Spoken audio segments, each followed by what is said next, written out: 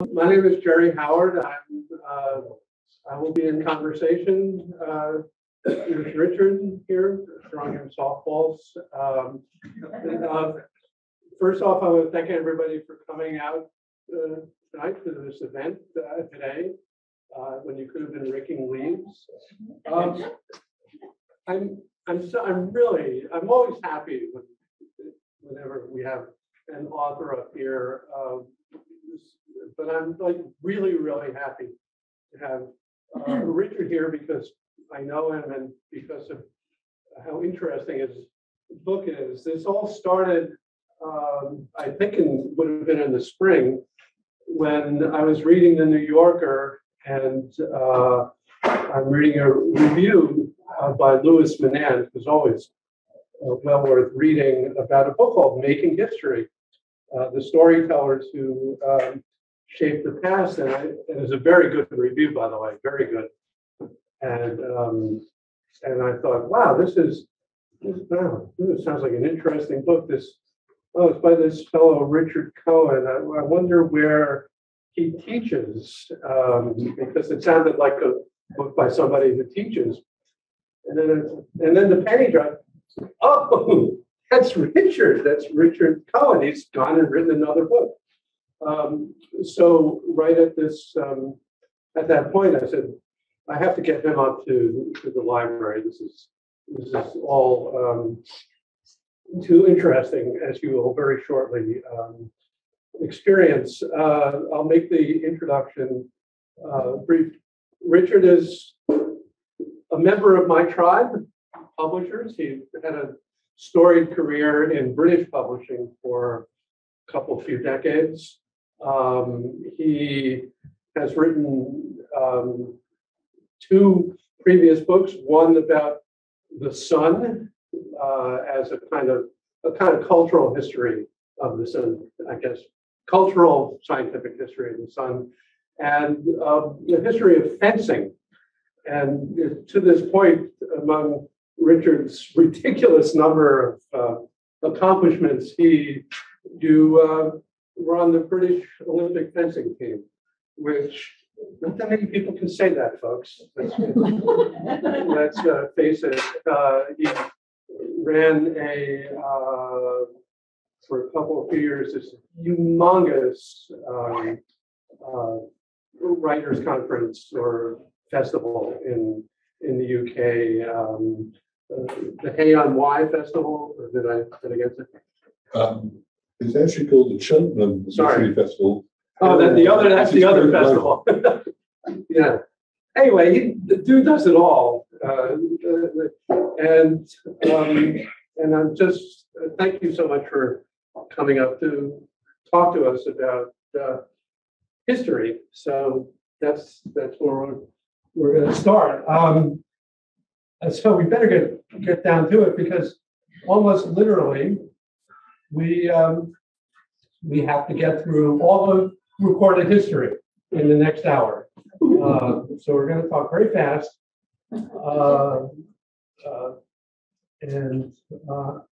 Let's. I just want to start with unpacking the title.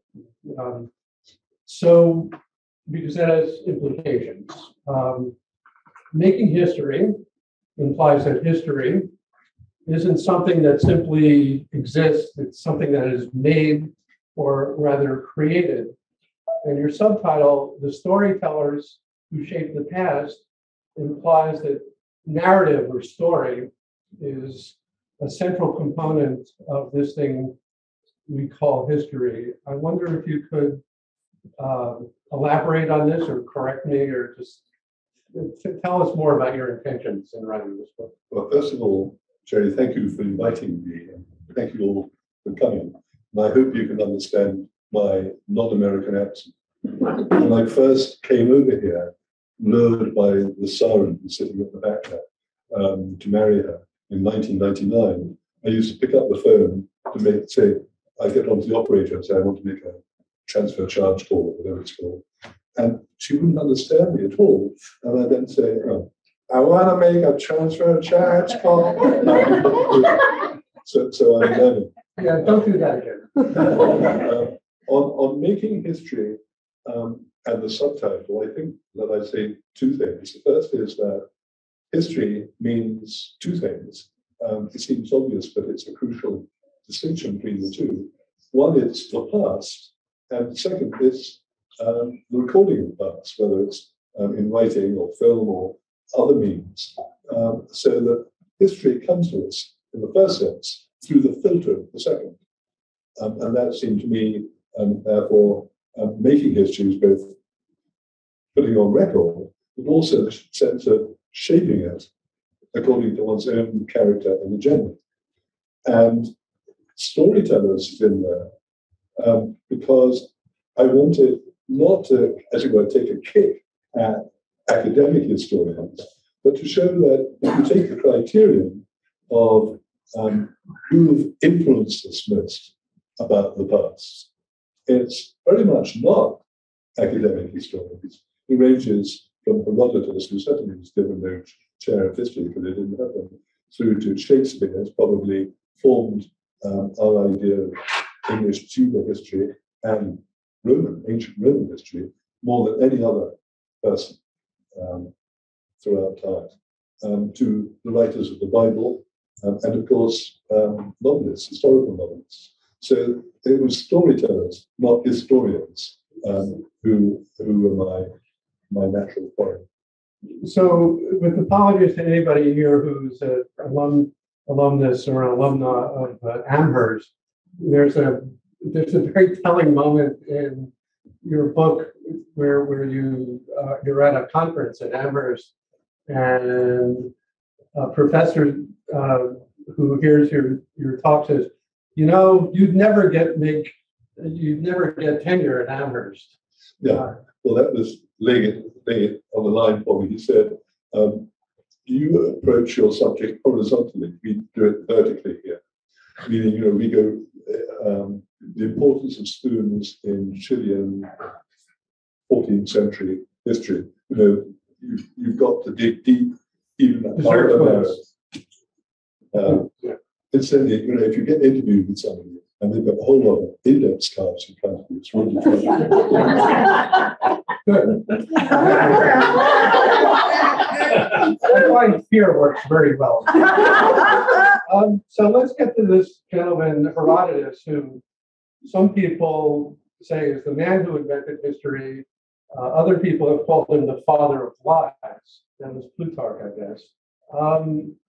So this gentleman, as all these smart people were, was a Greek, lived about 450 BCE.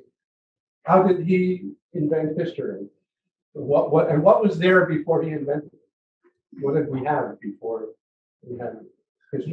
Not much. You had, apart from the fact that we've got no idea what was there, because so much is lost. Maybe there were wonderful historians before Herodotus or at the same time. We don't know. There are fragments of Herodotus, various others.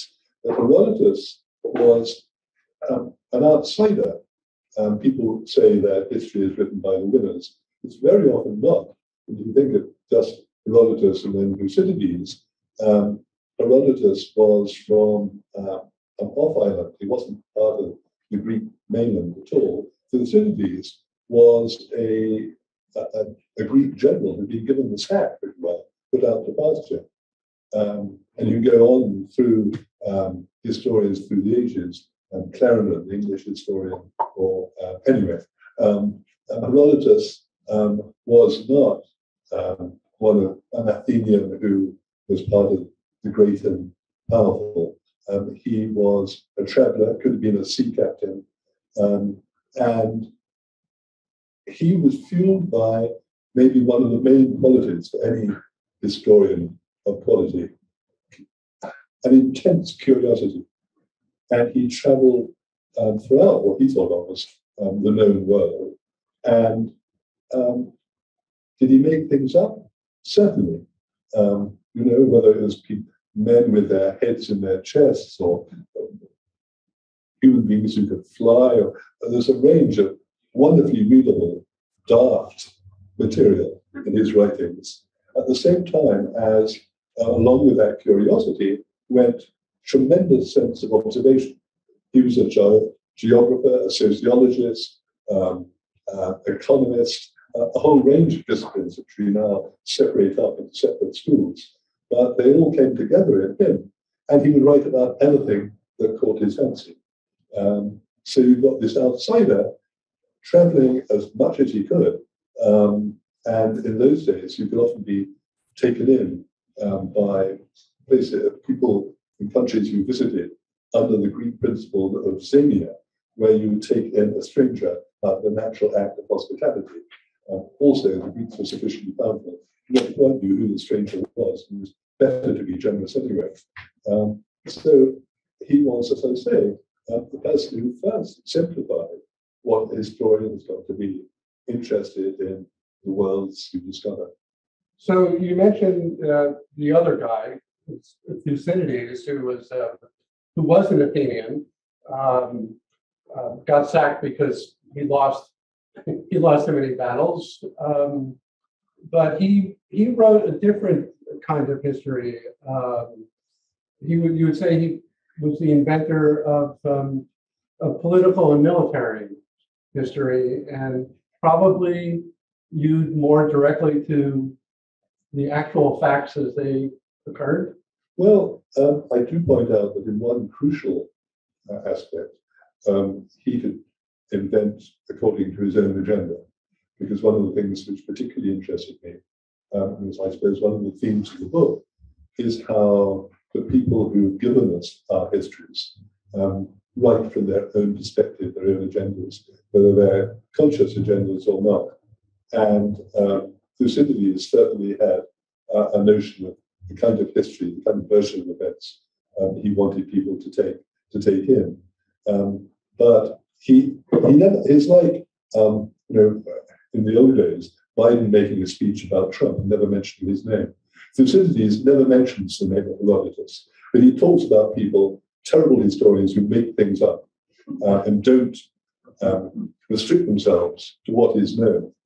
But I forget what proportions in Thucydides, but given that one copy of the New York Times has more words in it than all the recorded words in Thucydides.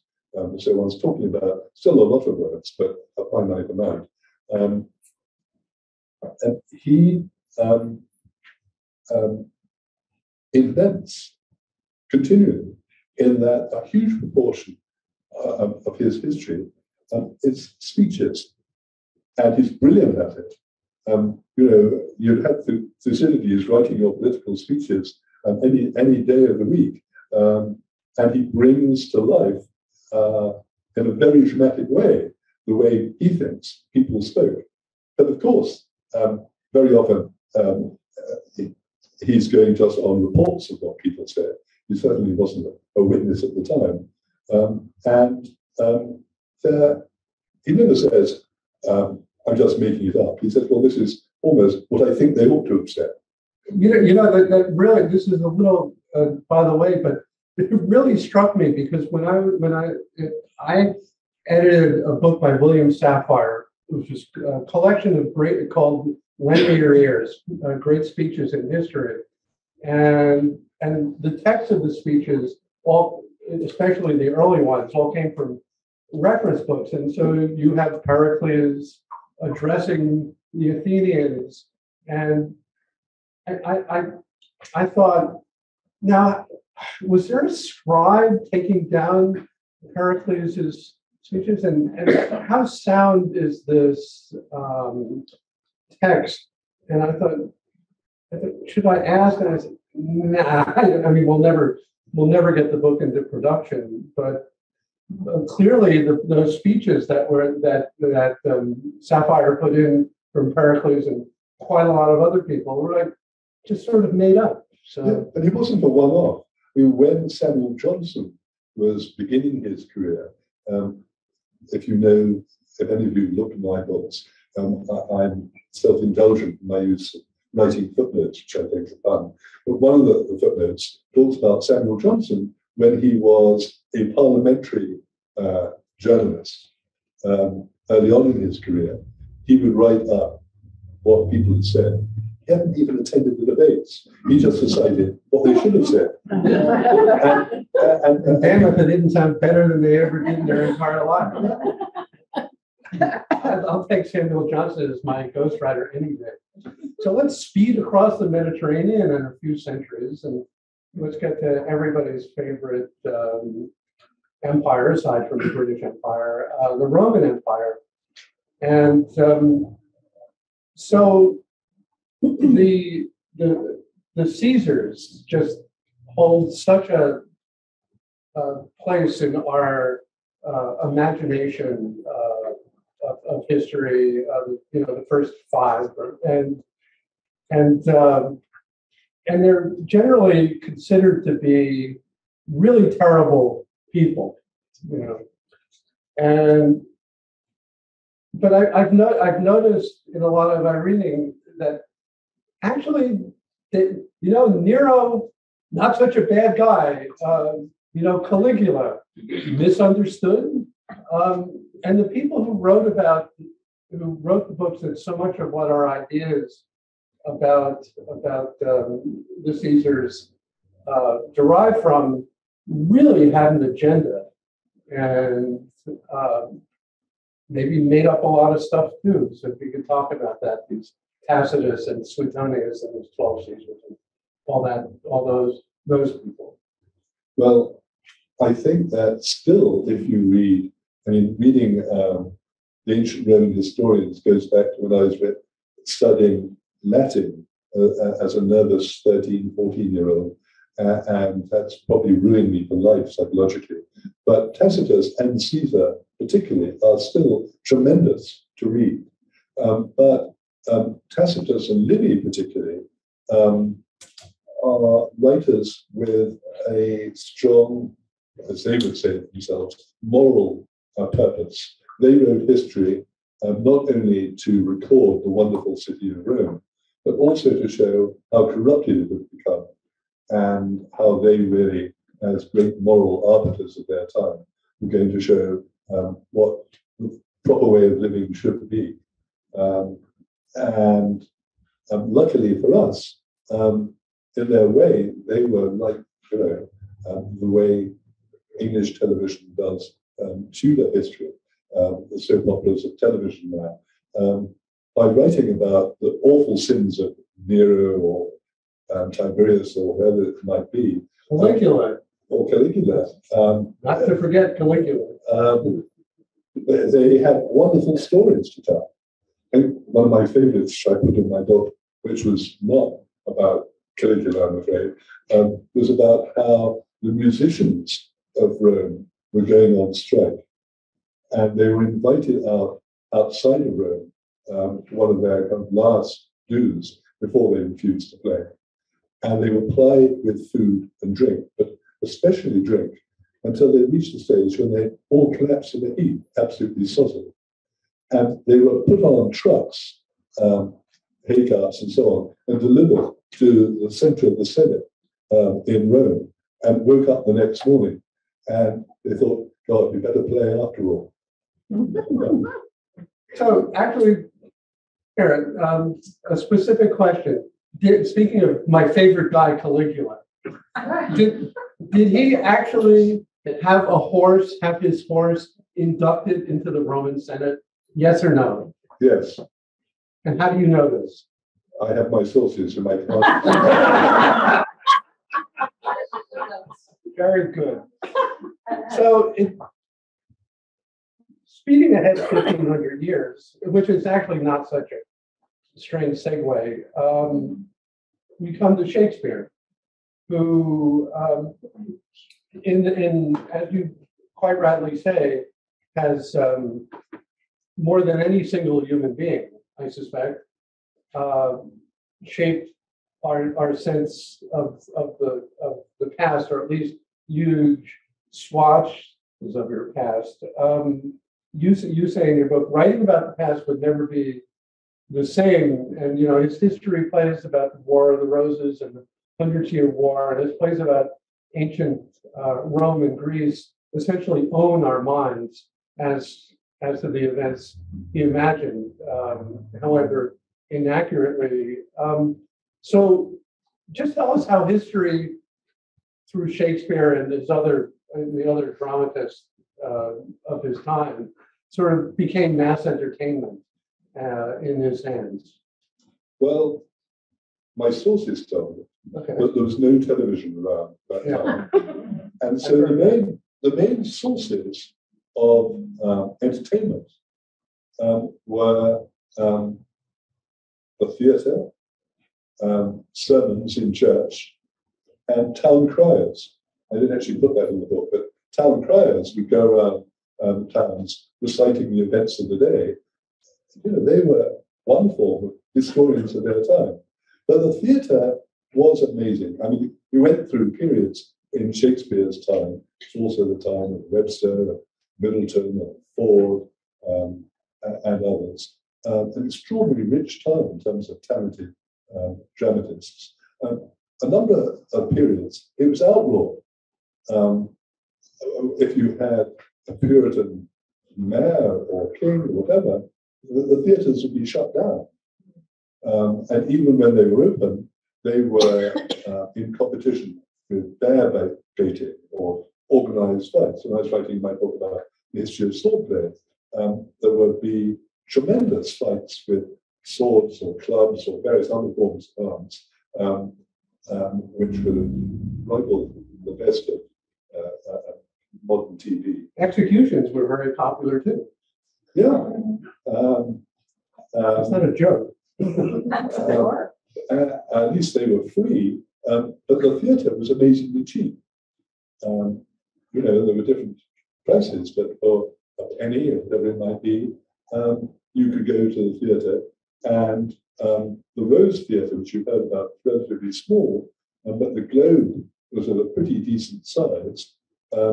And it's amazing when you think of small groups of actors having to learn parts. The turnover of plays was extraordinarily rapid, and the number of plays put on in a week equally rapid.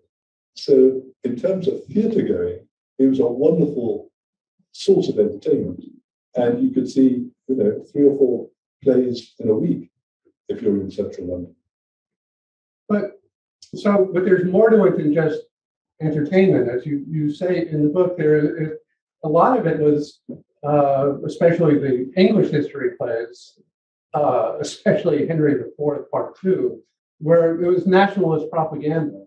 I mean, England was feeling its oats at that point, having defeated the Spanish Armada and was on the edge of becoming a global power. So you needed to, Shakespeare was playing along with the national imagination to create a sense of England as England, right? Well, Shakespeare wrote 37 plays, or you might say 38, if you're not saying it's the other books or whatever. And over half of them either are histories or were written as histories, in the sense, you know, the history of King Lear or whatever it's called. And they again very much had a pro-Tudor agenda. Shakespeare was writing history to show that the kings of his time, queens of his time, Elizabeth, James I, were part of a particularly honourable tradition. There's a point about 2/3 of the way through his career when that wobbled slightly, and then he returns to writing according to a particular line. And he also got into trouble because, of course, the king's censor made sure that there were good executions to go to people who overstepped the mark in the plays that they wrote.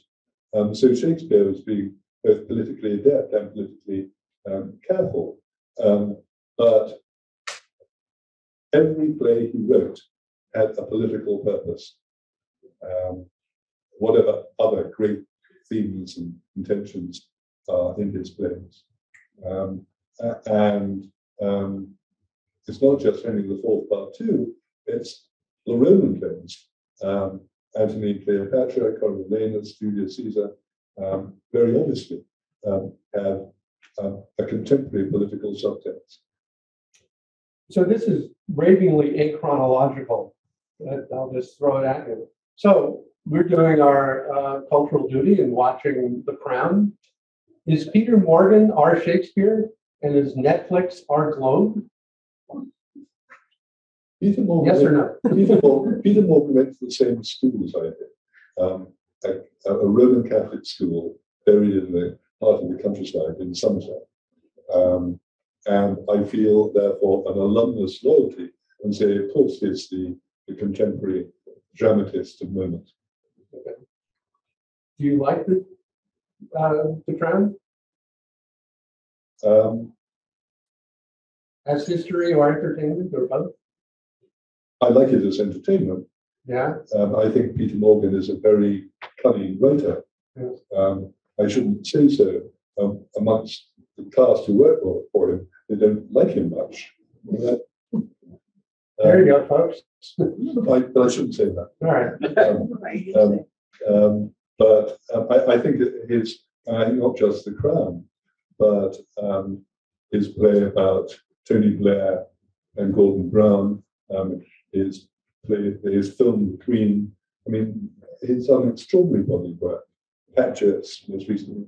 Yeah, I'm not putting him on a level of Shakespeare, but I think in some ways it's fulfilling some of the same function that people really want to have their imagination of the leaders and the people in their public life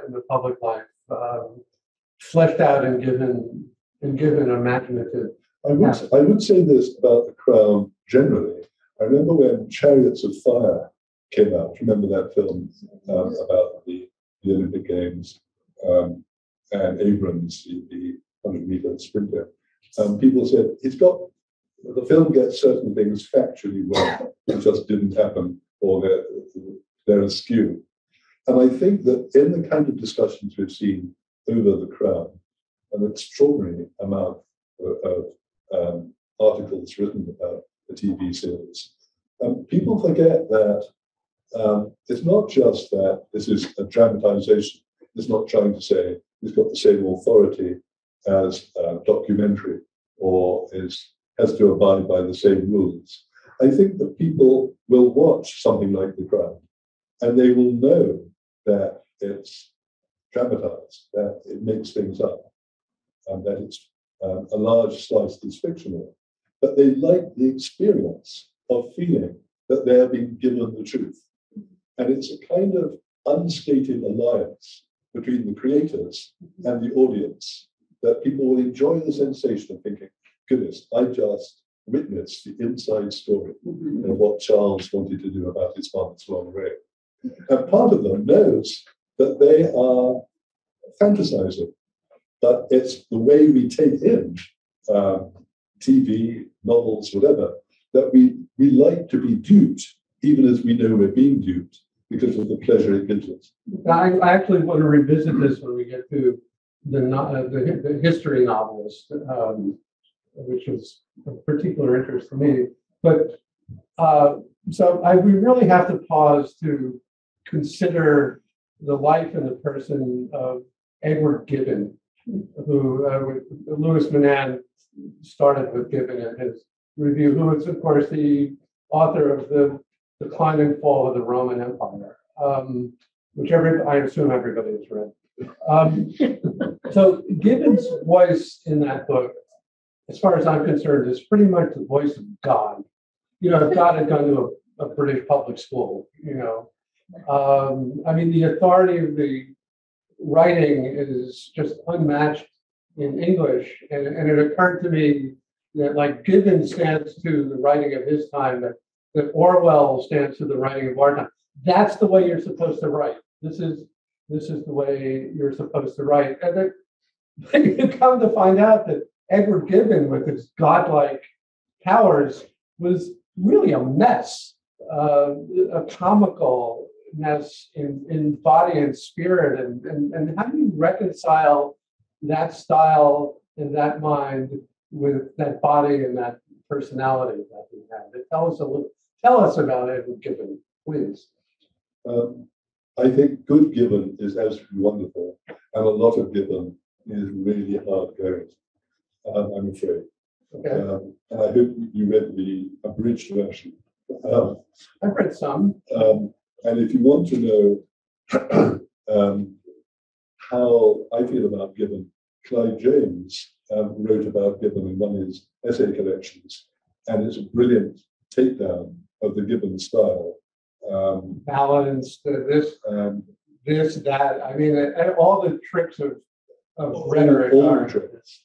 But Gibbon, there's a chapter in my book called The Wounded Historian, where I talk about physical frailties, either disease or accident or whatever it might be, suffered by a person who's writing history, then becomes part consciously or unconsciously of their agenda when writing. And Gibbon was very short, 5'3", was it? Around that kind of size, which even then was considered short.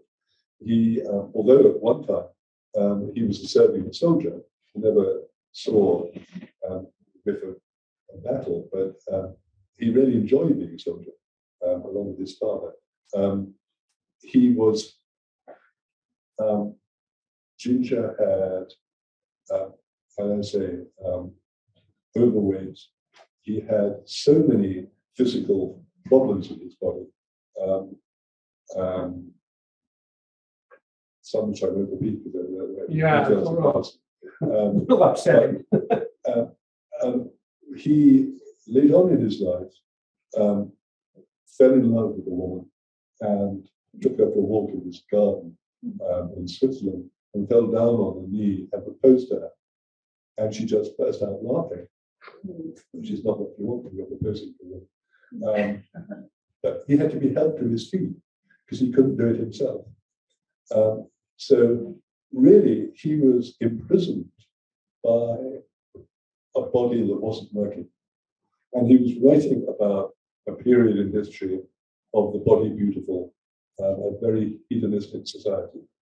So, to my mind, anyway, the intensity of his ironic stance comes from his looking on from this awful body, being able to criticize the iniquities, the indecencies, the degradations of the beautiful society. On the subject of bodily infirmity, there's a very, or at least one time well-known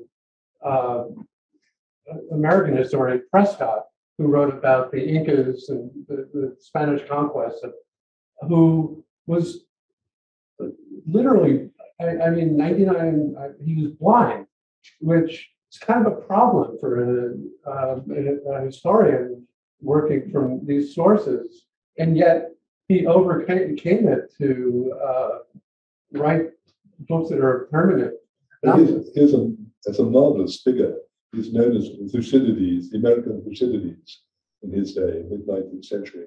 He wrote 11 books, the Conquest of Mexico and the Conquest of Peru being the two major ones.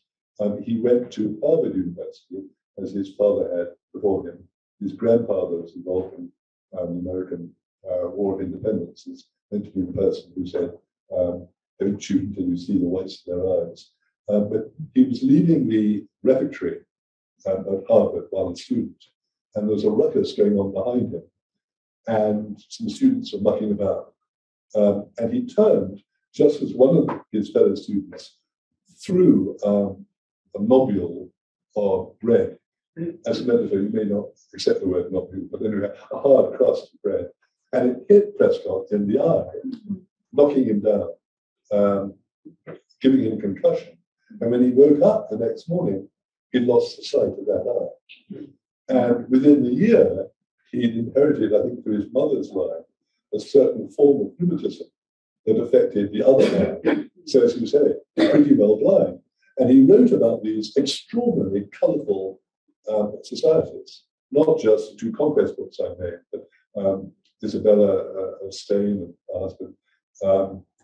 And he came from this long-established, well-off family and could afford to get recent Harvard graduates to read to him. And he assembled or bought an extraordinary amount of primary material and had it read to him. And he then had to remember, think in your own lives how much you've been taught. I mean, for instance, can you remember even 15 telephone numbers? He would remember, he reckoned, up to 60 pages at a time. I can't go about 40. One of the interesting things about his writing, which takes us back to Homer, the way Homer's works come across to us, is his writing has the rhythms of spoken speech, because that was the way he could remember it and then use the material that he read out there. So he's an extraordinary thing. Incidentally, his, as it were, agenda, not that I'm saying my agenda is everyone's got to have an agenda, but he was writing about these wonderful, colourful societies to great progress. And because he couldn't be an active soldier himself, he romanticized his courtiers and other soldiers who were his subjects. So when I went out and I bought your book, Only one? Yeah, sorry. So, and you can buy this book here, and you really should. And because it's great, but it's great in a way that you can roam around in it. It's not, you don't have to start at page 1 and end at page 750.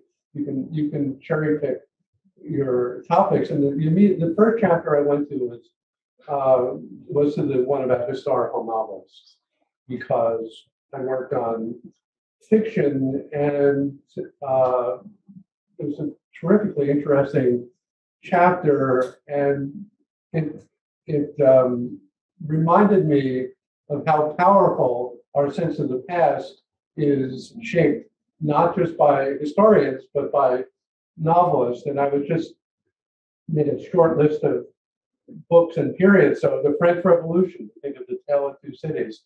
Of the Civil War, we think of Gone with the Wind, a book I despise, by the way. The Roman Empire, I, Claudius. When you think of Gilded Age New York, Ragtime, one of my favorite books of all time. And lately, Tudor England will fall and bring up the bodies. So how did novelists become our kind of de facto historians, and what is the upside and the downside of that?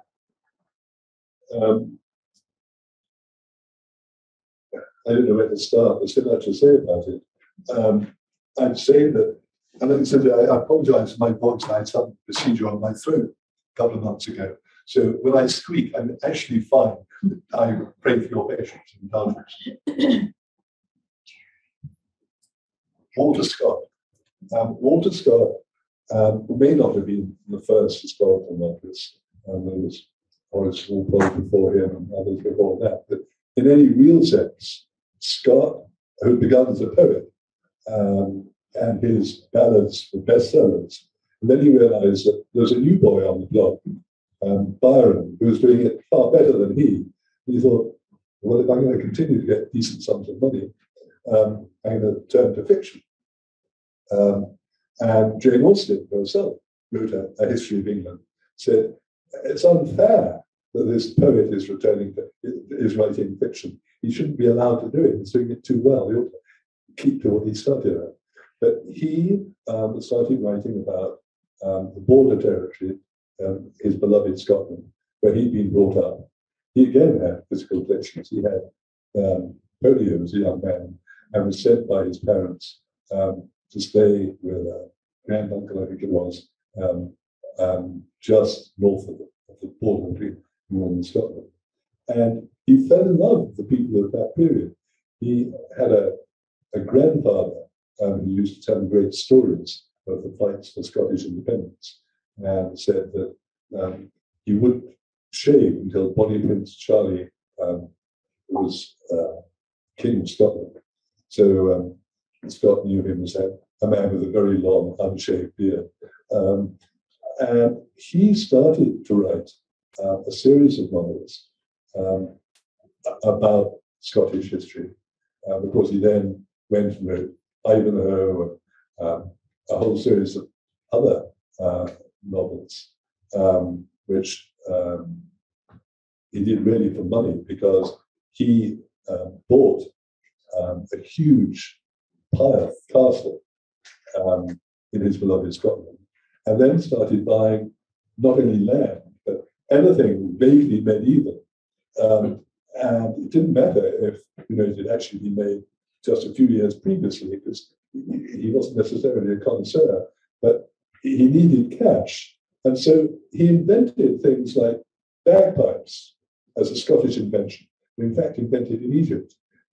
Scottish kilt, the sporran, a whole range of things, which even now part of Scottish accepted history, when they're not, they're just Scots mythology, and put them into his stories.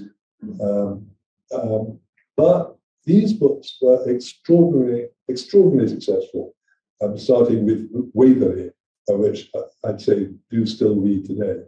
And that series of Scottish novels were called the Waverley novels. And they had an influence not just over English language novel writing. They had people taking them up in Germany, Russia, France. Victor Hugo was told by his publishers, write a French novel as if it were written by Scott. So that was the birth of writing about history in fictional form. I just sort of interject that, like, the entire culture of the antebellum South was largely derived from the Waverley novels. Well, And I don't know, the whole sense of chivalry. Mark Twain said that Scott was responsible for the American Civil War. Oh, I thought it was Harry Beecher Stowe. It's really extraordinary how novelists can still change our sense of things. So you and I are both cradle Catholics, and I'm sure that when you were going to school, Sir Thomas More was the absolute epitome of just about of courage and honor. And I had to read a biography of Sir Thomas More by John Farrow, Mia Farrow's father, of all things. And then along comes Hilary Mantel, and the evil Cromwell is now the really good guy, and Thomas More is a rotten papist torturer of heretics. Absolutely. I was lucky enough to know Hilary Mantel, who was absolutely lovely as a person, apart from being a fantastic novelist. And I was interviewing her at the Rose Theatre in Hammersmith in West London. And I said, why did you take the line you did against More? And she said, well, it was from A Man for All Seasons, the Robert Gold play about Thomas More. And I thought that the presentation of More, this saintly, saccharine figure, just stuck in my gullet. And I said, oh, I acted that in that play when I was at school. You know what part I played? She said, Thomas Cromwell. I said, yes. But she felt that version of Cromwell and More was so false as against what she felt a proper historical record should show, that started her off. So we have I think we're going to, one or two more questions here, and then we will open it up to the floor. So I guess we'll, so you quote the English historian Eric Hobsbawm, the communist Eric Hobsbawm, I say. What makes a nation is the past. What justifies one nation against the other is the past. And historians are the people who produce it. This seemed to me, so history is not just a record, it is also a weapon. And I wonder if you would talk a bit about history as ideology and as nation building and its role in that and things like that. There's a chapter in the book called Bad Historians. And it begins with my daughter, who is on a sports mission in Budapest. And in the center of Budapest, you've got a statue that is really glorifying the Hungarian government during the Second World War, saving its Jewish population. And a few yards away from that, the people of Budapest have erected their own memorial, arguing exactly the opposite, because they say the Hungarian government is absolutely reforming what really happened, the way the government at that time caved in to Nazi German pressure. And I go on to talk about how through history, we've both got almost the necessary wish on the part of nations to create an honorable and glorious mythology. Whether it's Davy Crockett or the heroes of the Wild West, or King Arthur and the Round Table, you go through any nation and there is a mythology. I mean, Sweden has a tradition of Swedish kings. 6 of them never existed, but they want, as part of mythology, to have an honorable line of royal figures. And I go into some detail, maybe too much, about nations around the world creating weird histories. There was a mid-20th century Chinese historian who said 2,000 years of Chinese history has been totally made up by Chinese historians. And again, I suppose one of the themes of the book is that history in the world today is in crisis. And the study and writing of history is in crisis. And you look at last November, President Xi in China saying that Chinese history was going to have to be rewritten according to what his current government felt it should be. And you don't have to go far to see what Putin is doing. The Russian government owned the main printing presses, the main publisher in Russia. And Russian history is being rewritten according to the books that this publishing house publishes. Well, this is a great Russian tradition of people being erased from pictures with Chairman Stalin. The photo. Among other things, Russia had the best photo retouchers in the world. I mean, they could erase just about anybody. Yeah, but it's not just Russia, although they get the gold medal.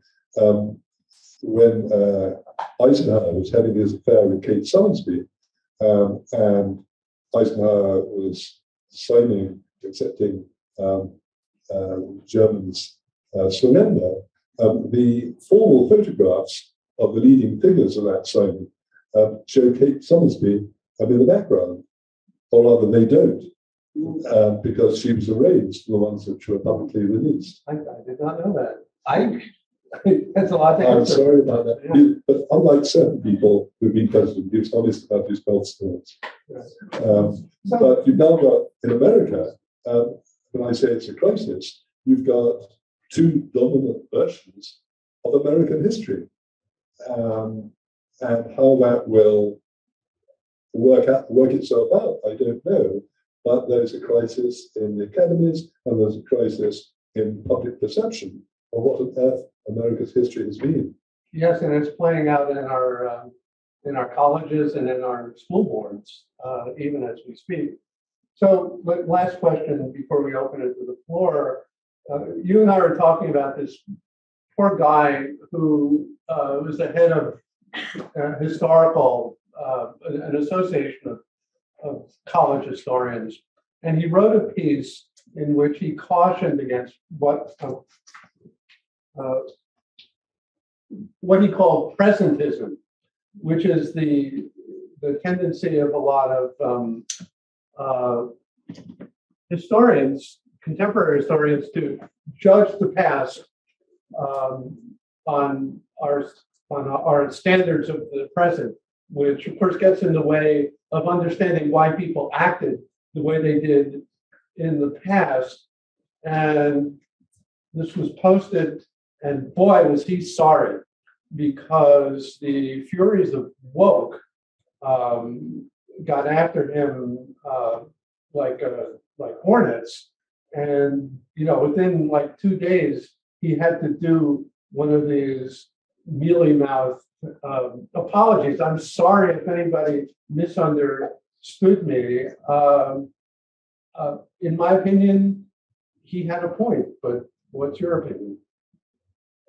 It's dangerous territory, as you know, because you can hardly say anything about American history at present without either one area of the public or another on Twitter or some other social source attacking you. And what I try to do in my book is just show, for instance, over the whole 1619 project and the history of African Americans, what the various decades have shown, the varying fashions that have governed the writing of any particular time. And maybe in 20 years' time, we'll reach some kind of equilibrium from it now. Probably not. There's an exceptionally good chapter in here, which I would draw your attention to the historiography of the American Civil War, and how for the longest time, the subject of slavery was just kept off to one side as a cause of the Civil War, that the amazing amounts of intellectual energy were applied to making it seem as if, slavery was not an issue. It was because you had an industrial against a plantation economy and all of this. And this lasted well into the 60s, yes. It's kind of shameful, really, when I read about it. We could either talk about Winston Churchill yes. or questions. Talk about Winston Churchill. Okay, Churchill. Tell us about Churchill, not as the savior of Great Britain and the Western world, but as a writer and historian. Oh, I thought I was going to be able to say Winston Churchill, the public schoolboys fencing champion. Go right ahead. Take him from any angle you want. Well, nowadays, most people would say Churchill is not a great historian.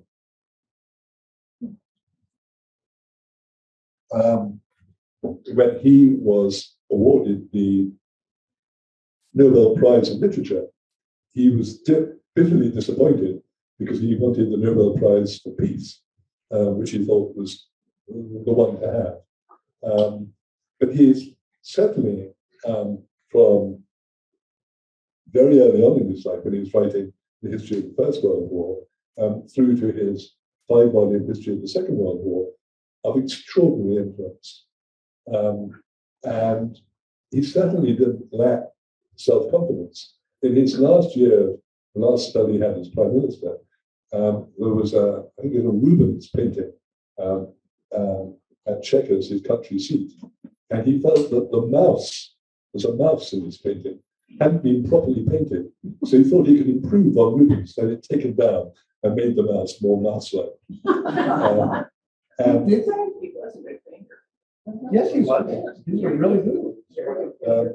And the lovely stories that, I mean, you may say, why? This really is something else. But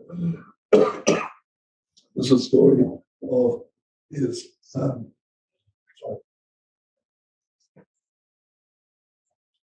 as you know, Churchill, when he spoke, wasn't probably clearer than I've just been, but he had some deformation in his mouth, etc. And so he organized he should have a plate put in his mouth to make it clearer. And he then said, well, people should like it, so don't make it completely good. So he had this plate in his mouth, and his dermatologist used to be able to tell in the early 1940s how the war effort was going, because Churchill would take this plate out in moments of great anger and distress and throw it across the room at his secretaries, and it then had to be mended. But I'm sorry, that's not Churchill, the historian. He had this factory. Well, he would be Churchill reported to HR now. And he had all these people doing drafts for him. You talk about Trump taking things to his private house. Churchill just not only used to take government material to his house, he produced some of it absolutely wholesale without quoting it as, in quotation marks, in his history books. He had a whole range of people, about a dozen of them, doing different kinds of research for him. Again, without thanking them much, that went into the history books. But one of these helpmates was being interviewed, and the interviewer would say, well, Churchill didn't really write this stuff. How can he lay claim to be this wonderful historian? And the researcher said, well, look, you can have a master chef. The master chef may not peel the potatoes or cut up various bits and pieces, but it's his overall vision that attests to the quality of the meal. And that's the kind of historian Churchill was. So yes, despite the kitchen cabinet brewing up all the material that was going to go out under Churchill's name, there are his writings. And if you look at, I was allowed to put 16 pages of colour in the book. And one of them is just a full page of a corrected proof from one of Churchill's books. And you've got corrections by about 6 different hands, different people who even there helping him correct the proofs. But it's Churchill who finally accepted them or not, and he was absolute pedant for using good English. There isn't really, despite all I've said, a page of Churchill's books which doesn't have the stamp of his particular way of writing. There was an exhibit at the Morgan Library about Churchill as a writer, and he did more writing than politics in his life if you took it all in all. And there were these sheets of his books that were published by Scribners, and the amazing amount of corrections of the galley proofs. And I looked at it and I said, oh boy, the managing editor isn't going to like this. It was. I mean, he had a kind of factory approach to it. So I'll open it up to some questions, and then you can find the book. Yes. Yeah. You talk about sources. Let's imagine a historian 50 years from now doing a biography on, let's say, Donald Trump. Will his or her task be easier or harder with a vast array of information sources that are now available compared to 50 years ago? We didn't know Eisenhower or Trump.